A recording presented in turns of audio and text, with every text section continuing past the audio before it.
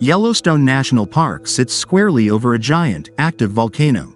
Yellowstone has been a national park since 1872, but it was only in the 1960s that scientists realized the scale of the volcano.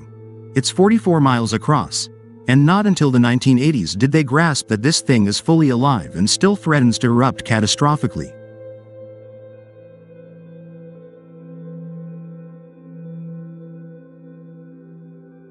Yellowstone is capable of eruptions thousands of times more violent than the Mount St. Helens eruption of 1980. The northern Rockies would be buried in multiple feet of ash. Ash would rain on almost everyone in the United States. It'd be a bad day.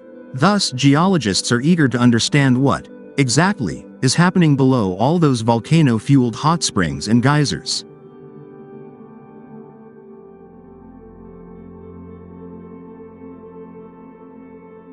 A major eruption would be a low-probability, high-consequence event, a proverbial black swan, something that could have societal and planetary effects.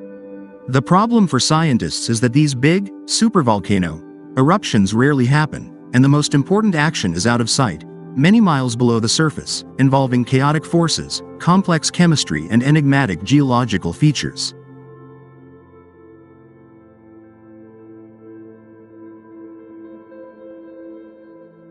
One new study has offered insight on Yellowstone's hidden architecture. It modeled the way magma rises from deep in Earth's interior and creates two large chambers of partially melted rock beneath the surface of the national park.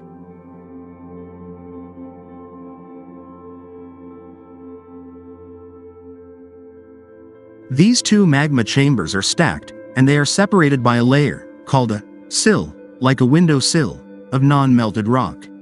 The magma rising from Earth's mantle flows easily and doesn't hold much gas. It cools and solidifies as it collides with relatively cold crust, forming the sill, the top of which is about 6 miles below the surface.